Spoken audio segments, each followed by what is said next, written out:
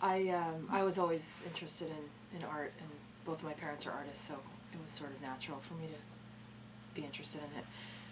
And when I was in high school, I wanted to study art in college, but since my parents were both artists, they advised me not to because they didn't think I could make a living as an artist. So I went to college for psychology instead and took a lot of art classes as my electives. And after college, I took a stained glass class, just like a continuing ed class, and just got hooked. And that was, I think that was 17 years ago. And all the while, during that time, I worked as a social worker. I worked with people with disabilities, and then 4 years ago, I decided that it was time to stop doing that and just make art, and so I quit my day job, and here I am. Now this is my day job.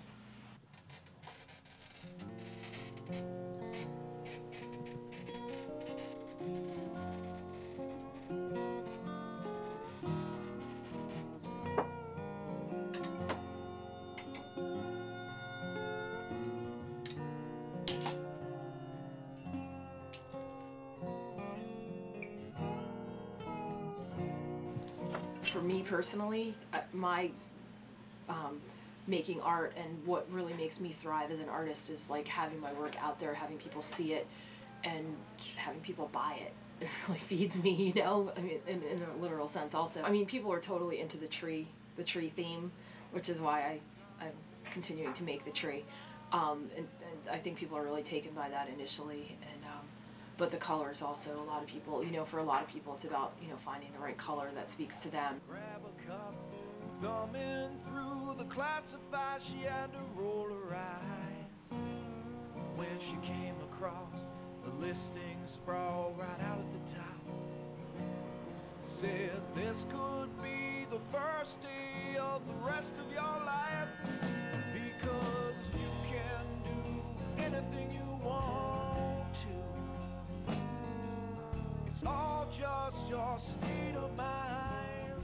Most of the pieces I don't get attached to. I did make a piece, I think it was in February, that I was just crazy about. I got commissioned to do a sort of a Art Deco piece that was a round floral piece for someone, and I had given her 4 designs and was totally psyched about all of them, and one of them I just couldn't wait to make one, and I was going to bring it to Frog Hollow, but I was so happy about it when it was done that it's now hanging in my kitchen.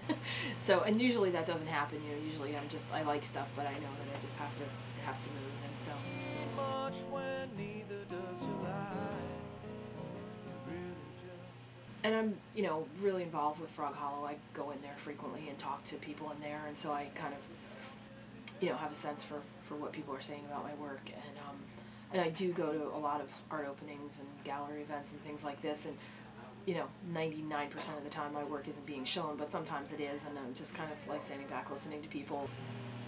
Then he caught an ad on the TV screen out of the corner of his eye. Said this could be the first day of the rest of your life, because you can do anything you want to. It's all just your state of mind. You can do everything you want to. You just have to apply inside. It's all in how you read it. It's all in your state of mind. It's all in how you need it. A lot of people talk about, you know, sort of the life of an artist and a starving artist, and I feel really fortunate that, you know, that my work, people are really into my work, and so I'm not really starving, and I feel really rich because I feel like, you know, like I really live a great life. You know, I get to make art all the time. I just feel really, really rich, you know, I'm really lucky. You know, that to me, that's what it's all about.